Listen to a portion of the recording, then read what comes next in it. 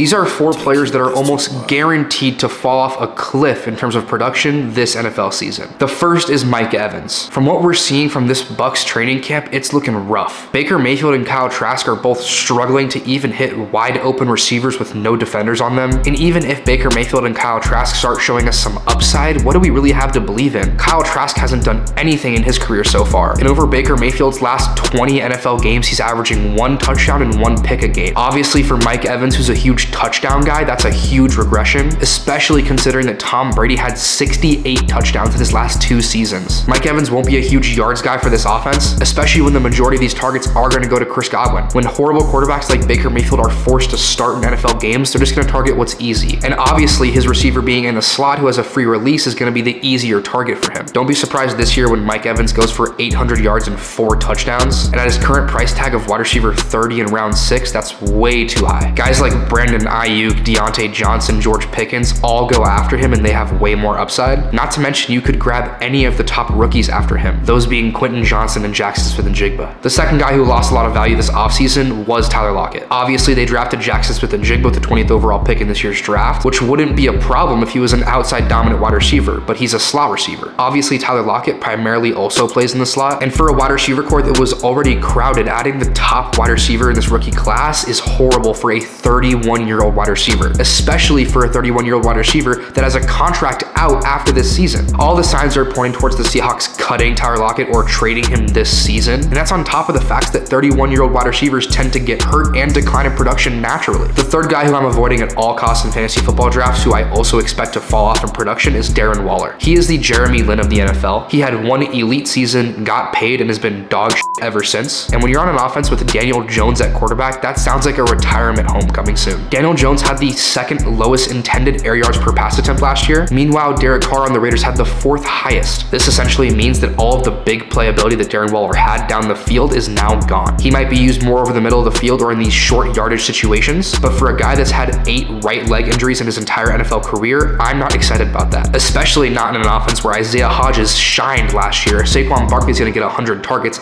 and they just drafted Jalen Hyatt in the NFL draft. He's currently going over Dallas Goedert, which is ridiculous, and I'm gonna do everything in my power to make sure that one of my league mates get Darren Waller and not me. But the final guy that lost significant value this offseason is Kenneth Walker, which sucks to say considering that he was 2nd in Offensive Rookie of the Year voting last year, but there's 2 main things that Kenneth Walker doesn't do that well. We all know that he's an elite rusher, and my comp for him was Nick Chubb after last season. That doesn't change that he's extremely mid at catching passes, and he just can't convert from the 5-yard line with him. He had 9 attempts in the red zone that were within 5 yards last season, and he only converted 1 of them. That's exactly why the Seahawks drafted Zach Charbonnet, who's 6'1", 220 pounds. This is a guy who had 27 rushing touchdowns over his last 2 years at UCLA, and Zach Charbonnet is also an extremely talented pass catcher. He had over 500 receiving yards in his last 2 seasons at UCLA. So every hole they needed to fill in this NFL draft at running back, they filled with Zach Charbonnet. And if Charbonnet shows any promise whatsoever in the actual run game itself, he might be the starter by the end of year 1, which would be absolutely detrimental to Kenneth Walker, but that's why he's falling down draft boards right now. I think if you can get him in round 5, 6, 7, he's not a horrible pick as your RB2 or 3, but in no world do I want to depend on Kenneth Walker to take me to the promised land this year. If you guys are new here, this is my 2nd video on fantasy football on YouTube. We have over 290,000 followers on TikTok right now, and I want to make these videos the best they can possibly be. So please do me a favor and leave me some feedback in the comment section of videos that you want to see and what you liked about this one. And if you're not subscribed, please do.